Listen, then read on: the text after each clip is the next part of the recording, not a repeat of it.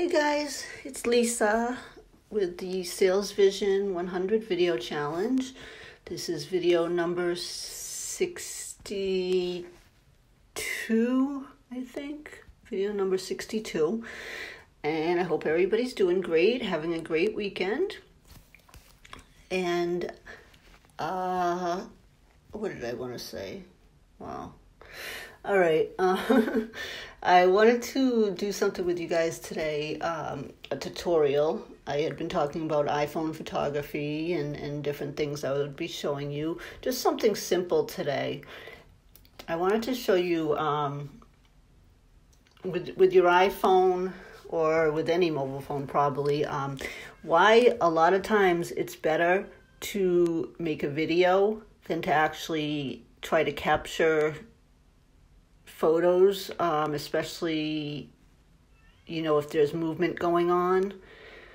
Because if you make a video, you can actually break it down and get individual photos from it, whereas if you take a photo, you might not catch it at the right moment.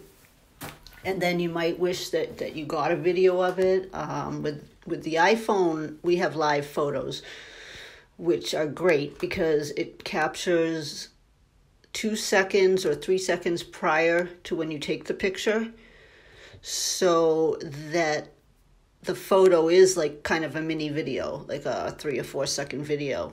And when you press down on the photo on the camera roll, which I can show you that, let's see. For example, in my camera roll, if I look at, say, all right, one of these photos, and when I press it down, see that? That's like a live photo. And it has sound too. That wasn't the best one to do. Let's see.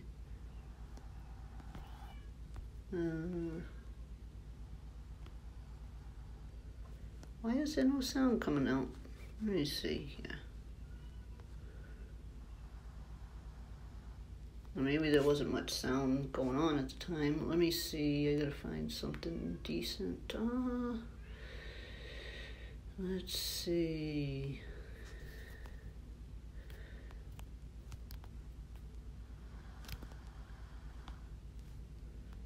I don't know why it's not so loud. It must be because I'm doing the screenshot. I can hear it, but barely. But anyways, rather than doing that, and you might have wanted, like, say, a long video, it's better to just take a long video or to just take a video, because you can break it down later and get individual snapshots exactly where you want it. Just to show you what you can do with the live photos, you can do a loop, which is continuously replaying that live photo, okay? Or you can do what we call a bounce, which is forwards, backwards. Sometimes you can get some funny videos with that, like I do some with my cat, and she'll be taking a step or something, and then it's like back and forth, back and forth. It looks like a little dance. It's pretty funny. Okay, and whoops. And then lastly, the third thing you can do with a live photo is long exposure, which is good with water, like a waterfall and stuff. Long exposure makes the water real smooth, and sometimes the photo works out good, sometimes it doesn't. But those are the 3 things you can do with a live photo. So then back to the live photo. And then, of course, with the live photos, you can always convert them to a video, but it's going to be a 3 or 4 second video. Or you can do it as a GIF, a GIF also. Okay. But what I really wanted to show you was what to do with a video. Say I just took a video right. Let me go into my videos. Okay, videos. Okay, say this video right here. It's a minute and 18 seconds. It was really pretty. There's a lot of good shots. And, oh, you know what? My mute was on. Did you see that? The lines, it was mute. That's why I didn't get sound. All right. So that's a video I took. Instead of snapping a whole bunch of photos, I took a video. Now say I want to do something with this video now. I want to get individual photos. So, all right, I'm going to select this. And I want to go to an app called Video to Photo. See, Video to Photo. And wait for it to load. See, my internet is always slow. Oh, I can't stand it.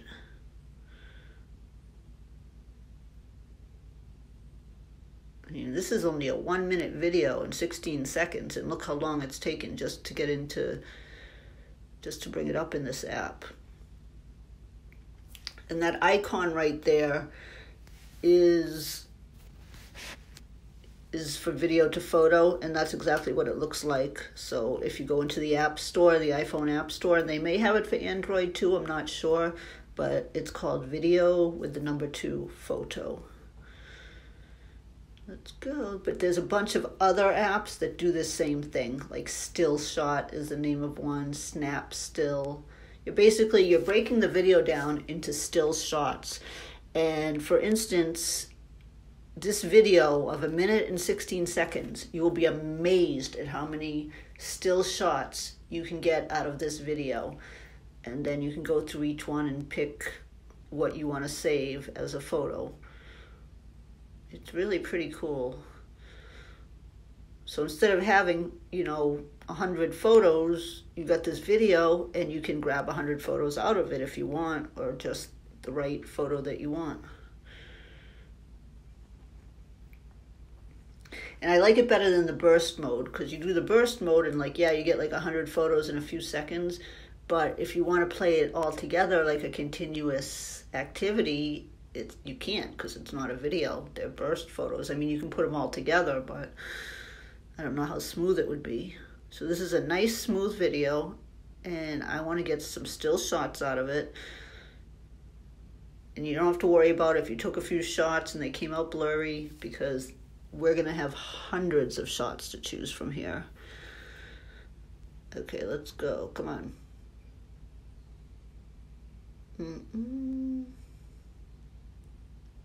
Okay. Loading the video.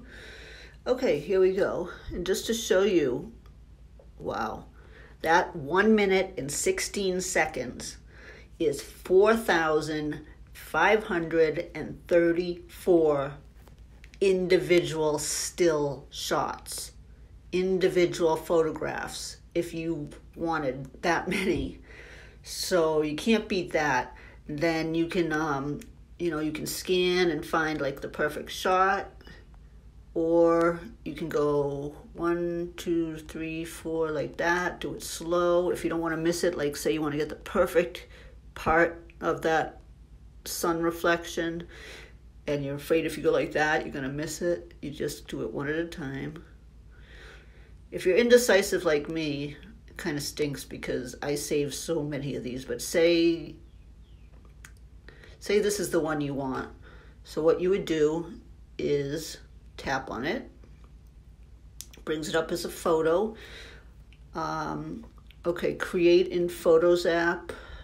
You can do that. You can email it to somebody. You can copy it, print it, export multiple photos. That would be if you had, I guess you can do a bunch of them before exporting it. But let's see, create in Photos app. Okay, it exported it out to my photos. Let's see. Oh, I don't want to close this out yet, so I won't show you yet. But, okay, let's see. And if you see this play over here, if you want to just play the video, I think it's playing, it's playing pretty quickly, and then you could stop it here, okay, and then try to find the right spot again that you want. And let me see what this does actually. Okay, makes it larger or smaller. And if you go like this, okay, that makes it larger or smaller. Okay, let's see. I forget, I haven't used this in a while. Okay, say tap on this. And then I don't export it yet, okay? I go back to this, which brings me back to the video. And I find a couple other shots. I like this one. Okay, then go back to the video. Moving around. I like this one. Okay, back to the video. And I find, say, one more, this one. And now, export multiple photos. I guess that gives some information on it. You can crop the photos a certain way. You can change it to JPGs or to HEIC, which is a compressed formula, so it'll take up less room on your phone, or a PNG, which I think is higher quality than the JPG. Okay, and then add a time code. What does that do? Oh, it puts the time right at the bottom of the photo. Okay. Time interval, select frame, frequency, every frame. I don't know what that is. That might be if you wanted to do every frame. But if you select frame, it brings you back here, and you'd be selecting the different, frames that you want. You can save them as files too, create in Files app, and then export. Okay. Let me just go back for a second. If you open in, it gives you your extensions again. So say you wanted to open it in Camera Plus, or you're sending it to Camera Plus, and then you'd have to open Camera Plus to do the edit. Or you're opening it in, let's see.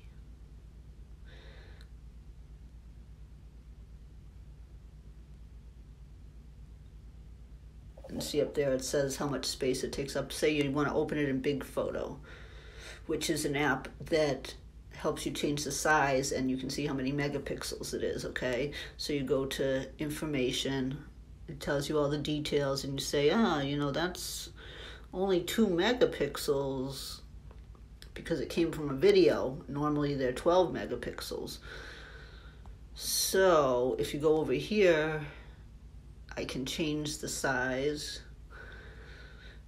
and come over here, which is, I think, the maximum size.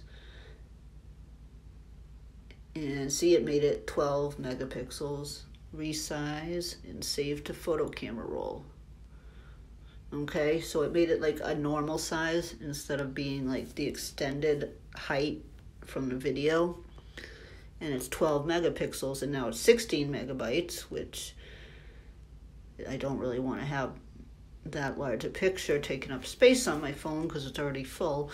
But okay, that's that, guys. I don't know how long I've been doing this for. Let's see. Let me go back to my photos. Okay. Close. Okay, so then we go down to the photos, and it's uploading items. So here we go. Here's 2 of the ones that I had uploaded. And there I go. I got a photo. Then I can go into editing it. But we'll do that another day, editing the photo. Okay. Let me get back to Screencast and see how long we've been doing this for. I'm not sure. All right, well, we'll end it with that for today. I hope you got some value from this, and have a great day. I love you guys. Don't forget to subscribe to my channel. Get your friends to subscribe to my channel. Smash the bell so you get notified when new videos are coming up. And give it a thumbs up if you liked it and got any value of it. And leave me some comments. Tell me some things you want me to do tutorials of to show you on the channel. Okay? Have a great weekend, guys. Love you.